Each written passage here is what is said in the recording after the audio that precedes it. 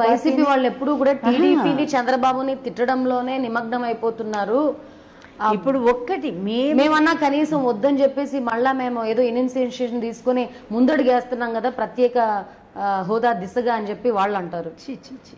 అసలు అవి నాలుకలా తాటి మట్టల ఇంత సిగ్గుమాలిన పార్టీ, ఇంత సిగ్గులేని తెలుగు దేశం పార్టీ వాళ్ళని చూస్తా ఉంటే ప్రజలే చెప్తారు. మేం చెప్పేది ఏం లేదు కానీ ప్రజలే చెప్పాలి బుద్ధి. ఎందుకంటే అసలు ఈ ప్రత్యేక హోదా అనే అంశానికి ఊపిరి పోసిందే జగన్మోహన్ రెడ్డి. ఎవరు అవునన్నా కాదని మీరు ఎన్ని అబద్ధాలు చెప్పినా మీది ఒక అబద్ధాల పార్టీ. అసలు మీ మాటకి నేను సమాధానం చెప్పట్లేదు, ప్రజలకి చెప్తున్నాం మేము. ఈ ప్రత్యేక హోదా అనే అంశాన్ని ఇప్పటి వరకు కూడా నిలబెట్టింది ఏకైక వ్యక్తి మీకంటే చాలా చిన్నవాడు వయసులో, రాజకీయంగా కూడా మీకంటే చాలా అనుభవం తక్కువ వాడే, కానీ 40 ఏళ్ల అనుభవం ఉందనుకున్న మీ నాయకుడు ముందు మా నాయకుడు మేరు పర్వతంలా కనపడుతున్నాడు. మీ వాడు ఎంత కుంచుకుపోయి దిగజారిపోయి ఈరోజు కాంగ్రెస్ కాళ్ళ ముందు కూలబడ్డటువంటి మీ వాడు చెప్పేదానికి ఒక క్రెడిబిలిటీ ఉందా? ఒక మాట్లాడటానికి మీకు అసలు దానికి ఏమన్నా సపోర్ట్ చేయడానికి కూడా మీకు ఆ విధమైనటువంటి హక్కు ఉందా అని చెప్పి నేను అడుగుతా ఉన్నాను. మొదటి నుంచి ఒక్క సిద్ధాంతం, ఒక్క నాలుగుకే కట్టుబడి ఉన్నదే జగన్మోహన్ రెడ్డి. అదే మాట అని ఇప్పటి వరకు కూడా ఆ ప్రత్యేక హోదాని నిలబెట్టుకుంటూ పోరాటాలు చేసిన వ్యక్తి ఎవరమ్మా?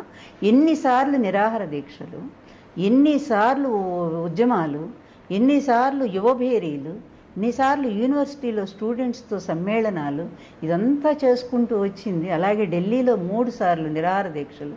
ఇన్ని చేసిన ఏకైక వ్యక్తి జగన్మోహన్ రెడ్డి అయితే ఇప్పటిదాకా వాళ్ళను పొగుడుకుంటూ కేంద్రాన్ని మోడీ అంత గొప్ప నాయకుడు లేడనుకుంటూ చివరిలో వచ్చి అలాగే ఎంపీలు 1.5 year ఉండగానే రాజీనామా చేసింది ఎవరు? ఎంపీలు, వైకాపా ఎంపీలు మాత్రమే. మీరేం చేశారు? ఇద్దరు మినిస్టర్లను తీసుకొచ్చి ఇద్దరు మినిస్టర్లు బీజేపీ పొత్తులో ఉన్న వాళ్ళు కూడా ఇద్దరు మినిస్టర్ని మీరు రిజైన్ చేయించి ఆ ఇద్దరు కూడా ఎక్కడున్నారు? ఇప్పుడు బీజేపీకి అంటగాగుతానే ఉన్నారు.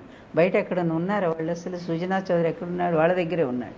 రైట్. అందువలన ఈ విధంగా మీరు అస్సలు మాట్లాడే నైతిక అర్హత లేని వ్యక్తులు పిచ్చిగా ఇన్ని మాట్లాడిన పిచ్చివాడి ప్రేలాపమే తప్ప అదంతా కూడా జగన్మోహన్ రెడ్డిని విమర్శించే నైతిక హక్కు మాత్రం టీడీపీ కోల్పోయింది ఈరోజు, చాలా స్పష్టంగా చెప్పగలం.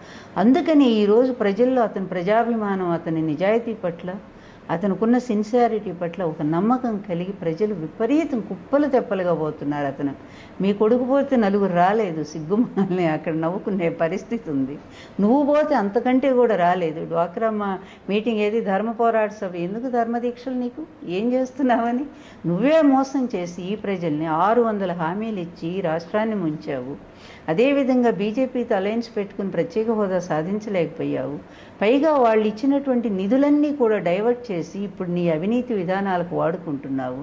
ఇప్పుడు మొత్తం దేశంలో ఉండే అన్ని కాంగ్రెస్ని అడ్డం పెట్టుకొని మళ్ళీ కూడా నువ్వు ఒక చక్రం తిప్పాలని ప్లాన్ చేస్తూ నీ అవినీతి సొమ్మంతా తరలించడానికి ప్రయత్నం చేస్తూ ఉన్నావు.